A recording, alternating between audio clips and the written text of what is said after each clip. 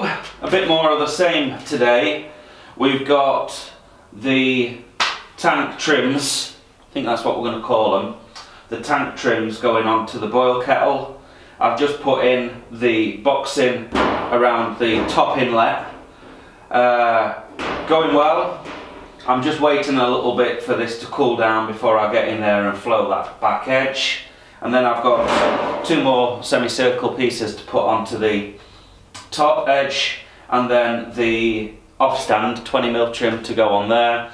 Once that's done, then that will be the boil kettle ready for cladding, and we can move on to a fermenter.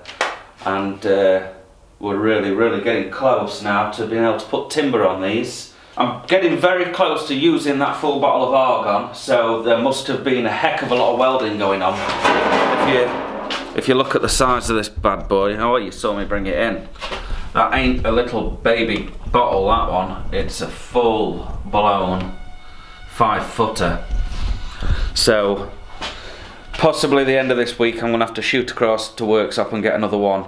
I can imagine though, if I'd have still been using the smaller bottles, that would have cost me closer to 240 quid, something like that. So this is really good value. Just another day of cracking the whip actually today, so not too much footage. So basically I've got all the trim work done on the fermenter, no, boil kettle, yeah, boil kettle. It's 3, I've got to go get the kids, turn the gas off. Yeah, I've just got to flow a little bit of the weld on the outside, then that will be done. Grab the bag, grab the keys, grab the dog. Yeah, I think I'm going to do something else this afternoon. Not sure what though. I might treat the kids. It's been a while actually. I've spent a lot of time really focusing on getting this done for obvious reasons. I want to have the tanks and everything ready for the time when the license and everything is granted. So what I don't want to do is still be working on the equipment. I want to be brewing beer, you know. Oh, lights. I want to be brewing beer immediately. So I'm really trying to get all these tanks completed before then. And because of that, I think I've not seen the kids as much as I should have done in the past 2 or 3 weeks. So it's been a case of seeing them before they go to school and seeing them before they go to bed, particularly when I'm working till 7. And I do feel guilty for going for a pint or 2 on a Friday or a Saturday, because that also causes me to miss time with them. But, God, we're doing it for a beer, aren't we? Right, I'm just off to pick up the children. And then I'm sick of looking at that clock, right? We're going to make a new clock. Maybe not for here, but I want a clock for the workshop so we can see what time it is on time lapses and stuff. And I've just seen on the internet the best freaking clock in the world. Maybe you won't get it if you're in America, it's a bit of a British thing, but man, you're going to love this. You're going to love this. Right folks, yeah, not a lot done today. In terms of filming, so I've got home and thought, I know what I'm going to do, something a little bit different.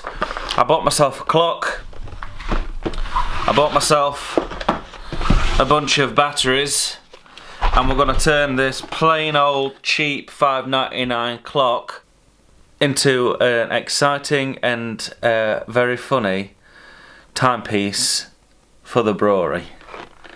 It's not going to be a Harrison's Brewery clock or anything like that. It's going to be much more vulgar. So Gemma and the kids have been banished upstairs while I get this sorted. So let's first crack on with seeing how we get the face out of this bad boy. Aha! That's handy.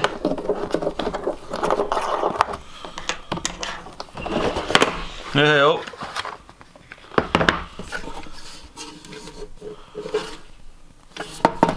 Well, first let's check she works. First things first, let's check that she's a working. So I've got a big old 20 pack of AA's JCB alkaline batteries from Home Bargains.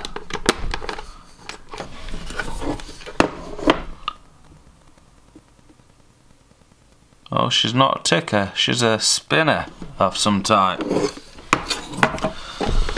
She slopes around, so let's get this off and let's see if we can probably lose an eyeball. Removing these clips. Right, how do we get this out?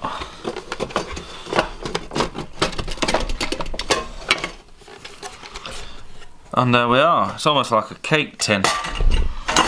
So now we've got that, what we want to do is get the face off. It's just a paper face.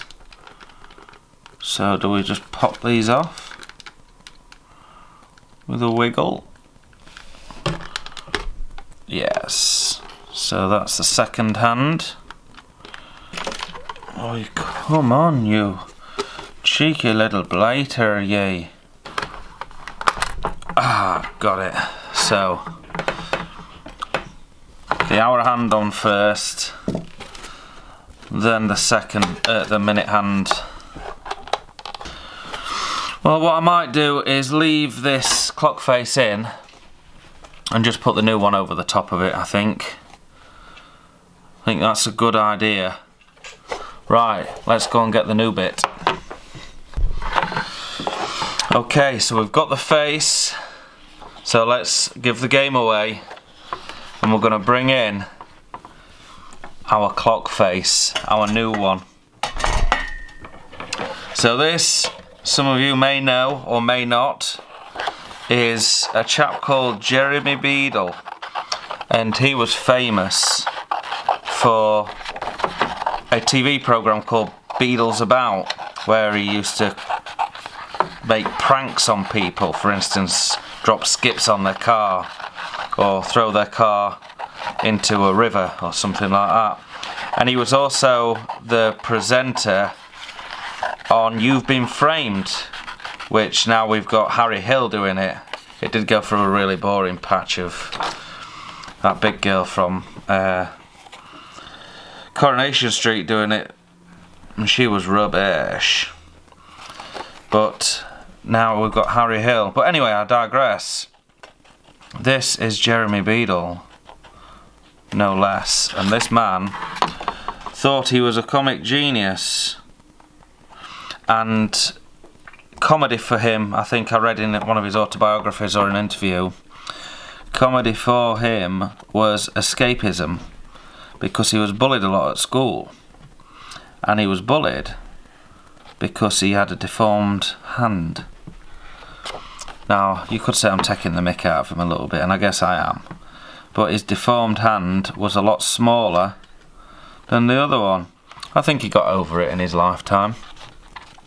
But anyway, it makes Jeremy an ideal candidate for a clock, because you need a big hand and a little hand.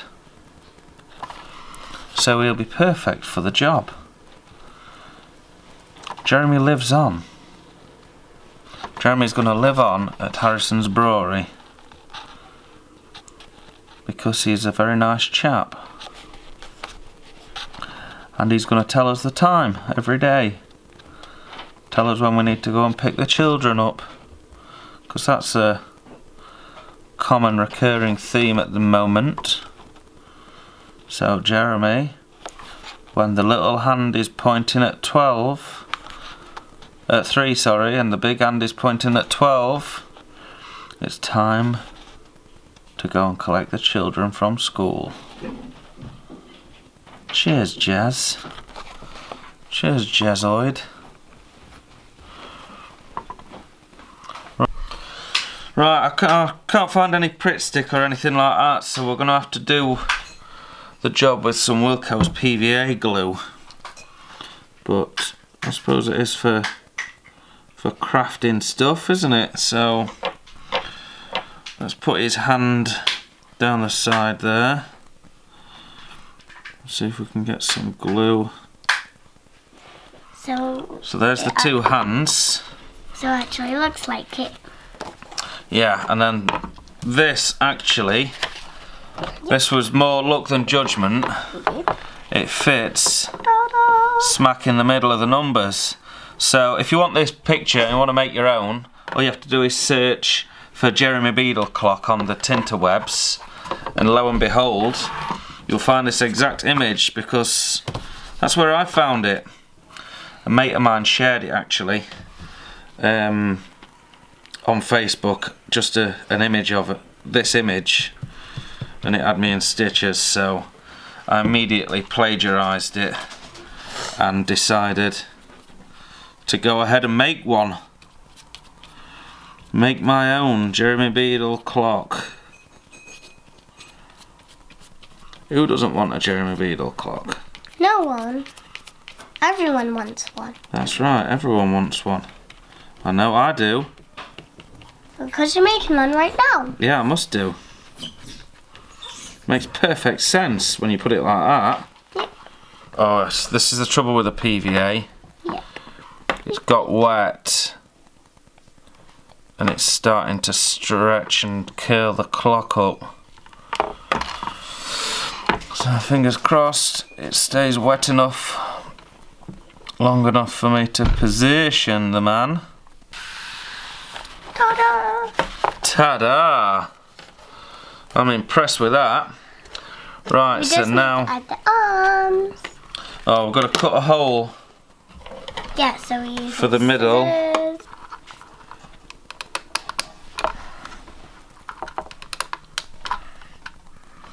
And then it's the minute hand.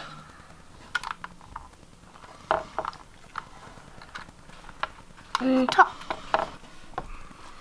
We have the second hand. So. Da, da. That's him at 12 o'clock. Let's pop it back in here. In we go, Jezza. And if a kid's doing this, a grown-up will need to help. They will. That's safety first. Safety first, or as we like to say, safety third. Yeah, sometimes safety first. Right, I've adjusted that. So now we should be able to put him to 6:37. 6. And there we are.